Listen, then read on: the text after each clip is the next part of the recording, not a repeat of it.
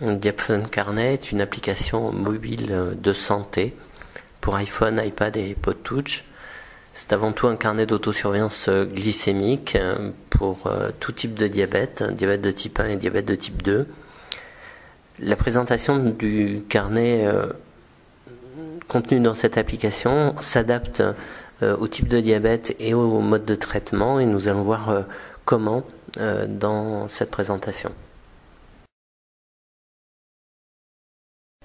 Commençons par le diabète de type 2. Supposons que vous soyez diabétique de type 2 et que vous soyez traité par mesure hygiéno-diététique avec ou sans comprimés. Dans l'écran des réglages, il faudra que vous sélectionnez diabète de type 2 et que les boutons pour l'insuline basale et l'insuline rapide soient inactivés. Cette disposition du carnet comporte 10 colonnes où vous pourrez retranscrire les résultats de vos glycémies et d'éventuels commentaires, soit durant les périodes préprandiales, avant chacun des 3 principaux repas, soit 2 heures ou 4 heures après ceci, et éventuellement même dans la nuit. Si votre traitement comporte de l'insuline basale, en général de la Lantus ou de la Lévémir, voire de l'insuline NPH, vous devrez sélectionner votre type de diabète, ici diabète de type 2, et activer le bouton insuline basale et laisser inactif celui de l'insuline rapide. La présentation du carnet se modifie légèrement. Le carnet comporte toujours les 10 colonnes pour noter vos glycémies et d'éventuels commentaires.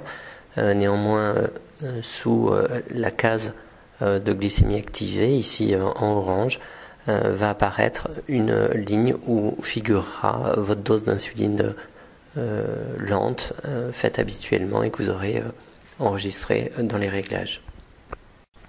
Si maintenant le traitement de votre diabète de type 2 comporte comme seule insuline de l'insuline rapide, dans les réglages il faudra régler le type de diabète, diabète de type 2, activer le bouton d'insuline rapide et laisser inactif celui de l'insuline basale.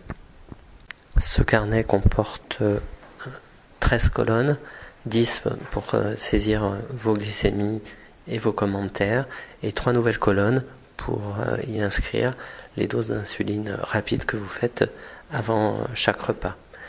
Comme vous pouvez le voir, chaque colonne d'insuline comporte pour chaque jour 2 cases, l'une servant à noter la dose d'insuline que vous faites spécifiquement pour le repas, et la case de gauche sert aux éventuels suppléments d'insuline que vous pouvez faire en cas d'hyperglycémie avant le repas. Si vous êtes diabétique de type 2 et que vous recevez en plus éventuellement d'un traitement par comprimé de l'insuline basale et de la rapide avant chaque repas, au niveau des réglages, vous devrez sélectionner votre type de diabète, diabète de type 2, et activer les boutons d'insuline basale et d'insuline rapide.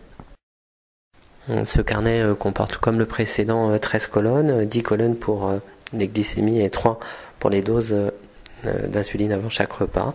Elle comporte également une ligne sous la case de glycémie ou d'insuline sélectionnée, ici en orange, pour faire figurer les doses d'insuline basale.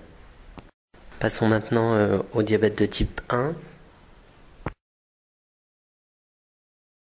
Si vous êtes diabétique de type 1, nous considérons que vous recevez au moins une injection d'insuline rapide avant chaque repas et 1 ou 2 injections d'insuline basale ou lente au cours de la journée. C'est pourquoi l'écran des réglages est différent de celui du diabétique de type 2, et vous n'aurez qu'à sélectionner votre type de diabète, ici diabète de type 1. Par défaut, le carnet ressemble à celui précédemment décrit, avec 10 colonnes de glycémie, 3 colonnes pour l'insuline rapide et une ligne sous la case activée de glycémie ou d'insuline pour l'insuline basale. Néanmoins, En tant que diabétique de type 1, vous aurez accès dans les réglages au calcul automatique de correction.